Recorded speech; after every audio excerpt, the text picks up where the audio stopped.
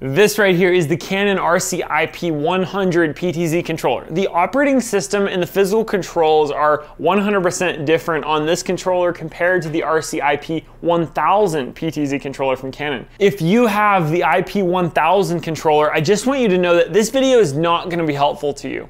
Hi, I'm Nathan from Crazy Amazing Designs. My goal is to train and educate leaders to do church and event production with excellence. Thank you for watching this video. Let me know in the comments your favorite part of this controller and the setup. Now, back to the Canon RC-IP100 controller.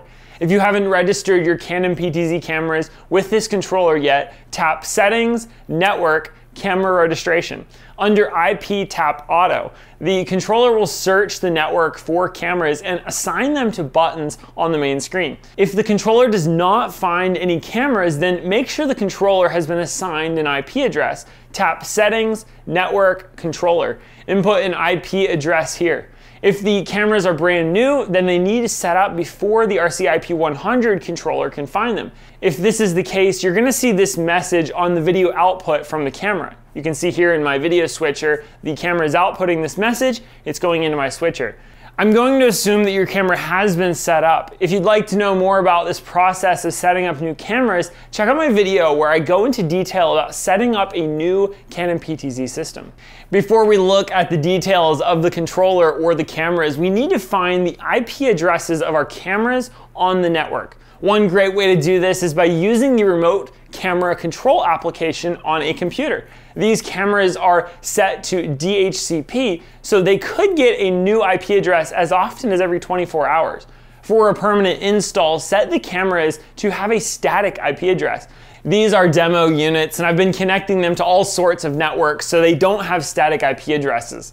In this software, I'll go ahead and search for cameras connected to my network, and after searching, I found both cameras just like that. If the cameras are not set up, you can find them here. If they are set up, you can find them here.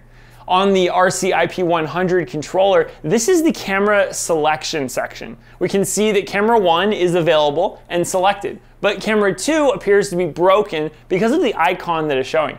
The camera is broken because the IP address of the camera has changed since it was last communicating with this IP100 controller. We need to tap on Settings, Network, Camera Registration. Under IP, click Manual. Here we can update existing configured cameras programmed into the controller. I'll just select camera 2 and then change the IP address to what I see it to be in the remote camera control application. Before leaving this camera, I want to point out that if you don't type in the camera's username and password, you're not going to be able to change certain settings from the controller. Specifically, once you mount the camera upside down, I have found the setting to flip the image cannot be changed without the camera credentials. If we actually want to be able to control more settings on the cameras, we're going to have to type in the administrator password for the camera. So on page 3, we're going to go to System, and then Video Flip, we're going to enable it. Now, if your admin password is not in there, it won't even let you, you'll click on that and it'll yell at you. So now I should be able to have control over both of these cameras. Check out my video on using a StreamDeck to save and recall presets on the Canon PTZ cameras. If you have this IP100 or the IP1000 controller, the functionality of the StreamDeck still makes it the perfect companion.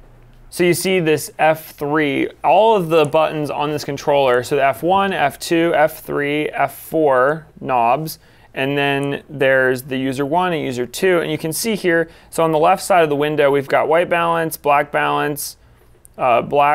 R/B to adjust the black balance, basically speed and exposure focus. So let's start with white balance. So if I want to change the white balance, I can use the F1 and the F2 to change the gains on the red and black of the white balance, but then I can also click user 1 to change it from auto white balance to manual, and I can go through all of the different settings on the camera that the controller has access to. So I'm just going to set it to manual, and then I can calibrate the white balance by pushing user 2, and it'll take a look at things and calibrate the white balance. F4 is set to adjust the pen tilt speed, so I can go ahead and turn that up and down. The black balance, we can adjust these settings here.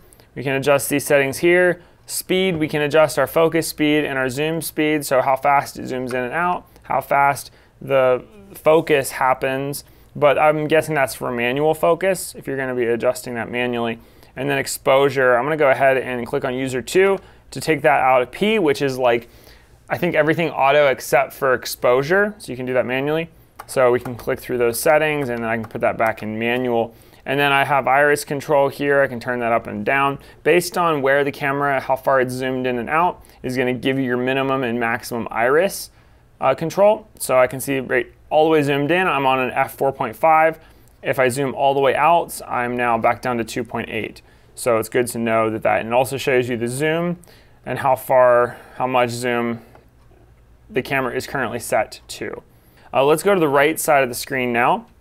I'm currently selected camera 1, and now all the settings are to select camera 1. So there's also the presets down here, so I can view presets, I can store presets, I can delete presets. So let's go ahead to store. Let's pick a position, go ahead and set the preset position on the clock there, and now I'm going to go ahead and hit store, and then click preset position 1, and then click enter. So now it's stored it. And now if I go to view, I can go to 5, and it'll change all the settings, and it'll go to 5, and then if I want to go to 1, I can go to 1. So it's actually storing a bunch of white balance settings in these, as you can see. So we want to make sure that we're adjusting everything and then setting all of our presets, or setting our presets so that none of that stuff gets stored in there. This controller, I don't think it has a way to specify what gets stored in that preset. You're going to want to make sure that you adjust things before you store a preset so that your white balance for that event is all going to be the same across all of your presets. So view is just to view presets, store is to store presets, delete, I can click on a preset and then I can click enter and it'll delete it. One very interesting thing is in the top right, PT active, I can also do PTZ only and then I can turn it off. So now I can't do anything, nothing works. This PT active is a very important feature of the RC-IP100 controller. This button disables functions of the controller. PT active turned off disables the pan tilt operation by the control lever. On turns these functions back on. If you just want this surface used as a PTZ controller, then PTZF only is perfect, as it limits the functionality of the controller. Users can still PTZ and use presets and trace functions, but not adjust menu settings. Let's go over to camera control. So with the camera selected, and I can use the buttons down here to go between my cameras. It's really nice because I only have 2 cameras, so it's literally going back and forth between the cameras, but you can also use the groups and the cameras. So camera control, I've got my camera 1 selected, and you can see that everything is in auto mode. So our shooting mode is in P, which means that if I click on these auto stuff, I can't turn it off. I need to go over to my exposure and change this to manual. Oh, because I have it on PTZ only. Okay, now it's back to manual. So I'm on the camera control page. I need to make sure my PT is active. So now I can change it to manual, and now I can turn off, I can push these buttons to turn stuff off. And because white balance was, let's change that back to manual, and now I can manually adjust that because I don't want it on auto, and then ISO can be manually adjusted, shutter can be manually adjusted, iris can be manually adjusted. So the trace tab is really interesting because we're going to again use our view, store, and delete. So right now I can view a trace and I can execute it. If I go to store, I can then click start recording. Well, I click on the trace, then start recording. And now I can go ahead and move my camera around, move it up to there, move it down to there, move it to there. And then I'm going to go ahead and stop my trace. Now to execute the trace, I'm going to go to the View tab. I'm going to prepare trace and select number 1. And now I'm going to go and execute trace. And the trace duration time is set to 8 seconds. So that's going to determine how fast that goes through the trace. And that should be it.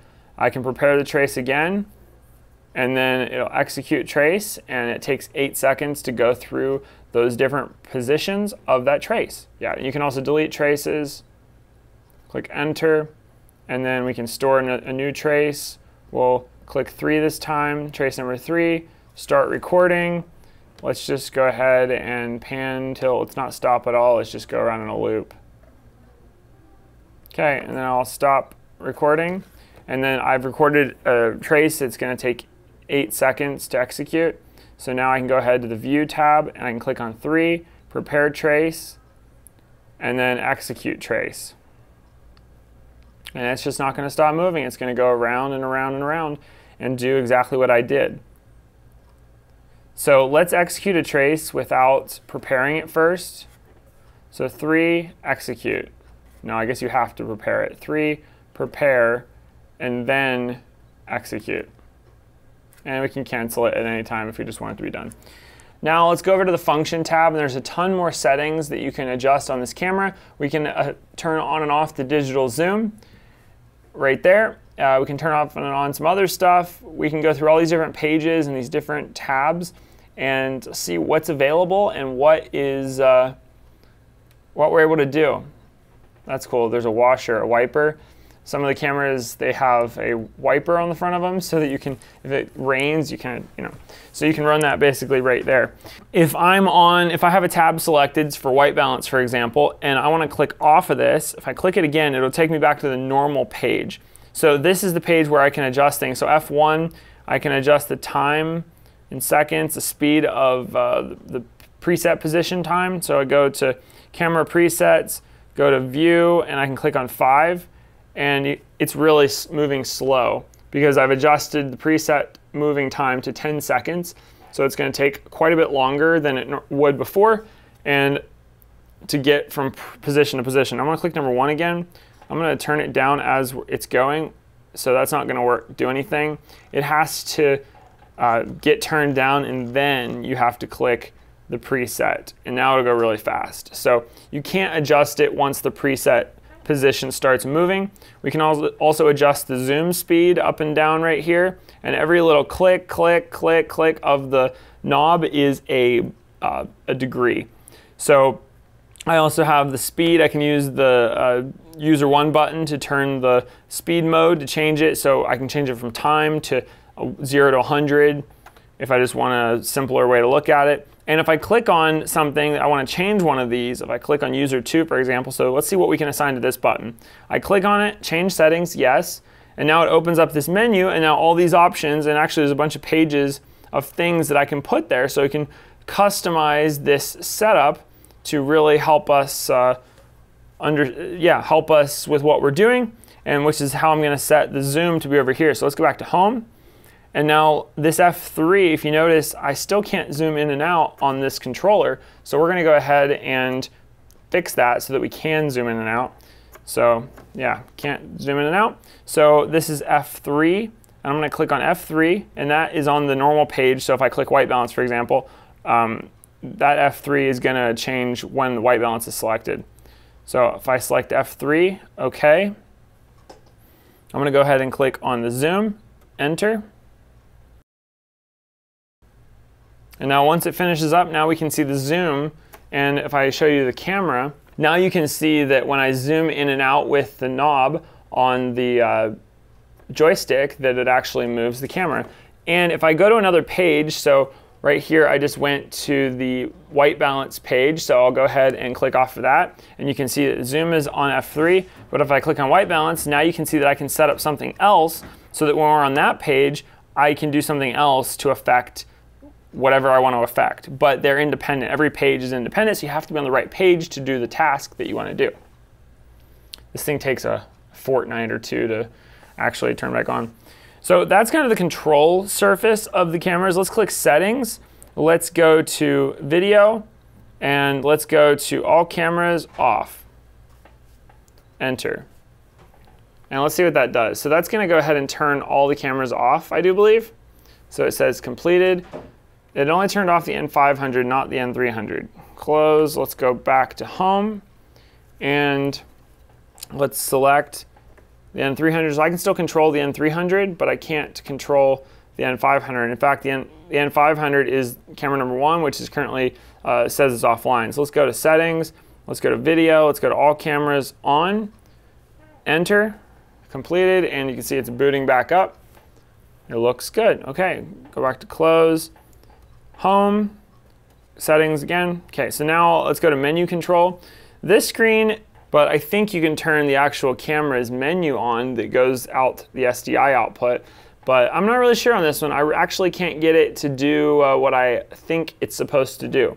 I'll have to read the manual on that one. Let's go to back. Let's go to controller function. So you can see a bunch of different settings about the controller. We can adjust the touchscreen tap volume. It's really annoying, so I like to turn that either off or on minimum, but not have it on advanced. Power saver is an option if you want to set the controller to fall asleep after some time, or if you wanted to make it never fall asleep, just click off. You can change the brightness of the actual controller screen, which is really nice. You can go back to default settings or default user settings. So all the stuff that we manually set up, you can reset there. You can also export all of the information from this controller to a USB, which is really nice. I always highly recommend having a backup setup for a controller like this so that you can actually not lose all your stuff. And you can inverse some things like the pan, the tilt, the zoom direction. So let's go to back and network. Click on controller. We can give the controller an IP address. Very important. It's not going to be able to find any cameras without an IP address. And this thing doesn't seem to really like DHCP. So you kind of have to give it a IP address before it can do anything. Camera registration. We can auto search for unregistered cameras. Click enter. And it'll go on the network and find all the cameras that are currently unregistered to this control surface. But it's not going to find any because, well, I click home. We only have 2 cameras on the network, and they're both already in here. So back to settings, network, camera registration, and you can also add serial cameras through here. And the most important part is you click manual, and you can switch between the cameras that are connected, and you can change their IP addresses manually, and you can also give them the administrator password, username and password for the cameras so that you can control the more advanced settings of the cameras. I'll click back to home.